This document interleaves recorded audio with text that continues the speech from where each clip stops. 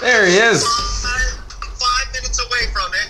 He said another guy just left who offered him $1,000, so don't try that. Don't try that as in, give me 1,100. Well, you know, I don't know. I'm going to play it by ear. And really I'm losing your audio a little bit. decided that now.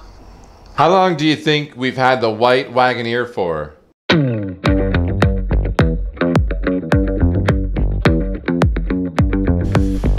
Alright guys, it's been 3 weeks since we've posted, and so much has happened. Not only do we have 5 Wagoneers, we have 6 Wagoneers. I haven't shown you the 6th one. I'll show you that at the end of the video. So let me start back where we had just went to go see the white Wagoneer. I almost turned this into a whole like adventure trip, and I was like, I need to go get my drone and a battery inverter because I'll edit the video in the car. There's a couple factors going into seeing this Wagoneer particularly. One, it's the furthest one we've driven to go see. And we need to be able to walk away from it, even though we just drove 2 hours to see it. That's the client. They're not our customers. We're the customers. Right. We're always right. Always right.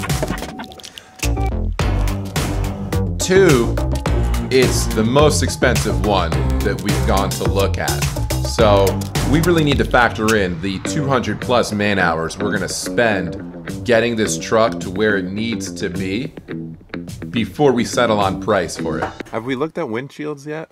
Because we need another one. I was looking, and I think you... Do you have the cardboard for the headliner? No, I don't. One's a little rough, you said? Yeah. Okay. You know, I thought you said it wasn't rusty. Yeah, and that's what she swore, 0 rust. Oh. You know, and so now the floors, this back here, you know, they have panels to replace this.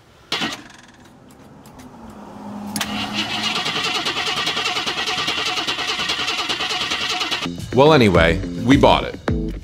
We might have overpaid a little bit, but the frame is perfect. Let me just show you a real quick shot of what it looks like right now. Yeah, so we got a plan together. Between Brian and I, we decided that the weakest link on all of these Wagoneers is actually the floor. And we don't want to do just a patch or a piece or a panel. We're gonna cut out the entire floor. And what we figured out is that we wanted to put in 12 gauge steel. Now, what we had to do was, for one, convince DJ that this was a good idea. Huh? It's a lot of work. Good work. But we're gonna go on the boat next year and talk about it. Yep. Yeah. Regardless if he thinks it's a good idea or not, he's helping us. Brian called it a super floor the other day. We also might call it the shotgun floor because it's 12 gauge steel. But we're gonna do it in such a way that we can replicate it for the other trucks.